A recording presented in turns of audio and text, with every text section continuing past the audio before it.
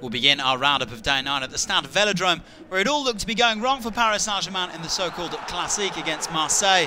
Thiago Motta shown a straight red card here in the 31st minute for this challenge on Mathieu and a penalty for Marseille.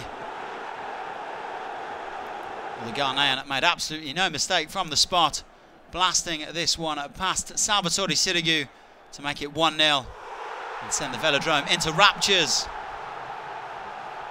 But in spite of being a man down, PSG fought back. They equalised on the stroke of half-time through Maxwell, getting on the end of a Gregory van der Veil cross there. And the capital club showed their grit and determination as they even found a winner in the second half. Edinson Cavani looking to get on the end of this one. The ball ran loose and Marquinhos was brought down by Andre Ayew, going from hero to villain for the home side and giving Zlatan Ibrahimovic the chance to make it 2-1 to the visitors, which he did, no problem. His third goal of the season. It finished 2-1 to Paris.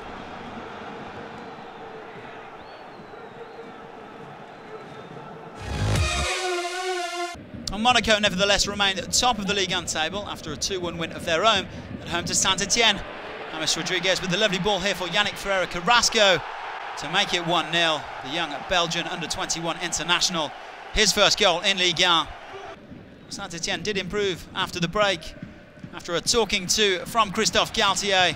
Roman Hamouma bringing them level shortly after the half-time. But this was to be Monaco's day. James Rodriguez, who was back in the starting lineup of Claudio Ranieri's men, with another assist, this time for Lucas Ocampos. His first Ligue 1 goal, a 2-1 win for Monaco.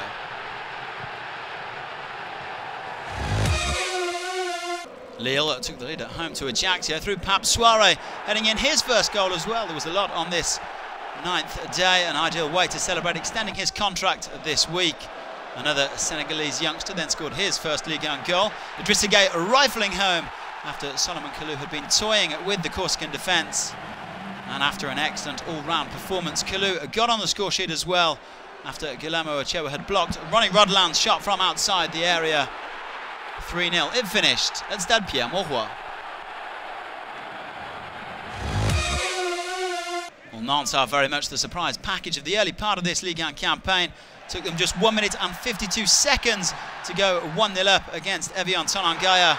Filip Djordjevic with his 5th goal of the season and the fastest that anyone has scored in Ligue 1 so far. Well, a second followed for the Serb in just the 34th minute. He was perfectly placed to slot home here after Bertrand Laquet fumbled. And Nantes then wrapped up a fine performance with a 3rd goal in the 65th minute. This one courtesy of their central defender, Papi Djilabodji. 3-1 for Nantes then, and the Canaries are flying high.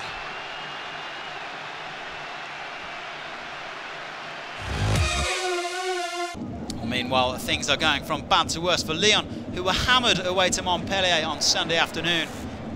Well, the first goal came after a neat interchange of passes. Souleymane Camara for Benjamin Stambouli. He nipped through to Remy Cabella.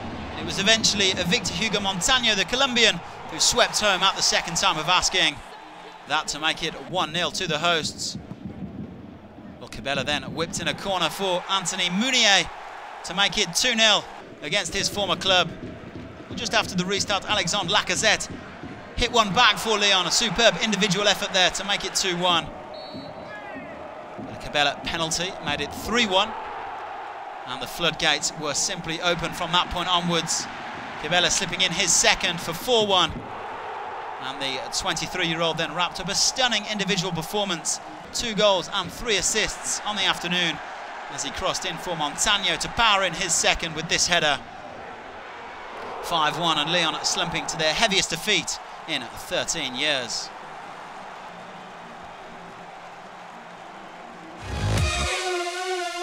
Well, Toulouse got back to winning ways with a victory at home to Nice. The only goal of the game coming courtesy of Wissam Ben Yedder in the 34th minute. The man who was Toulouse's leading goal scorer last season, making no mistake there, getting away from Timotej Kalojzak. Fine ball in from Isia Lasilla. Finished 1-0. Well, meanwhile, up in Brittany, Rennes fell to their second straight derby defeat Jeremy Sorban putting Guingamp 1-0 up at the Stade Rouderou. It was a really bad day for Philippe Montanier's side, who had two central defenders stretched off. They also lost Nelson Oliveira after he was booked twice. Mustafa Yatabara making sure of the points here in the 69th minute. A rather nasty clash between the three men, but either way, it finished 2-0 to Guingamp.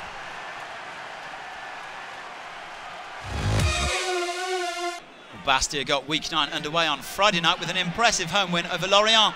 It took only 6 minutes for Ryad BOUDEBOUZ to open the scoring. That his first goal in a Bastia shirt since signing from Sochaux.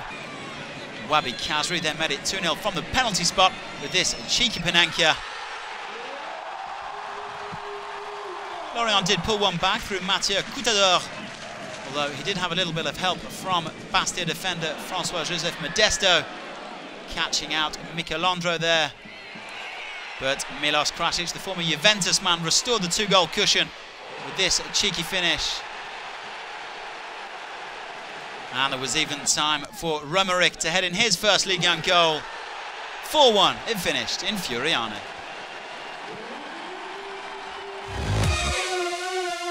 Bottom club Valenciennes found themselves a goal down at home to Reims as Prince Onyanga headed in a Floyd Ayite corner. But Daniel Sanchez may well have at least another week on the VA bench after his men rescued a point at the death. Eloge Nziyamisi bringing an end to a miserable run of 7 straight defeats for Valenciennes. It finished at 1-1 at the Stade du Hérault. Finally, after claiming their first win of the season last week, Sochaux got off to the perfect start away to Bordeaux on Sunday. Roy Contu picking up a loose ball at the back post and rifling 19th place Sochaux in front. But 17th place Bordeaux reacted quickly. Henri Seve bringing them level with this superbly struck penalty just a few minutes later. And around 6 minutes before half-time, they went 2-1 up. Mariano crossing in for his fellow Brazilian Jussier, making no mistake from close range and giving Bordeaux a deserved lead after they had created a host of chances. And in the second half, they took advantage of some sleepy Sochaux defending Bordeaux. Diego Roland, and it fell for Sheikh Diabate. That's his first goal at home this season at Chaban Delmas. And his second didn't take long to come either, his 5th of the season overall. A wonderful Panenka-style finish of his own there to wrap up a wonderful 4-1 win for Bordeaux. Well, a goal fest then before we head into the international break. 33 goals overall in this 9th week. Big home wins for Monaco, Lille and Nantes. Some fantastic results, of course, for Montpellier and Bordeaux. The only away win of the weekend, Paris Saint-Germain in Marseille. So in the table, Monaco and Paris Saint-Germain are now 4 points clear of Lille, who go 3rd ahead of Marseille on goal difference. Promoted Nantes are 5th, while Saint-Etienne slipped to 7th. Valenciennes remain bottom of the pile, with Sochaux just ahead of them, and Lorient 18th on goal difference. Lyon are down in 14th place, with just 11 points from 9 games so far this season. So Ligue 1 returns in a fortnight then after the international break. Nice will welcome Marseille to the Allianz Riviera before PSG host Bastia and Monaco travel to Sochaux. Lyon and Bordeaux round things out for us on Sunday night.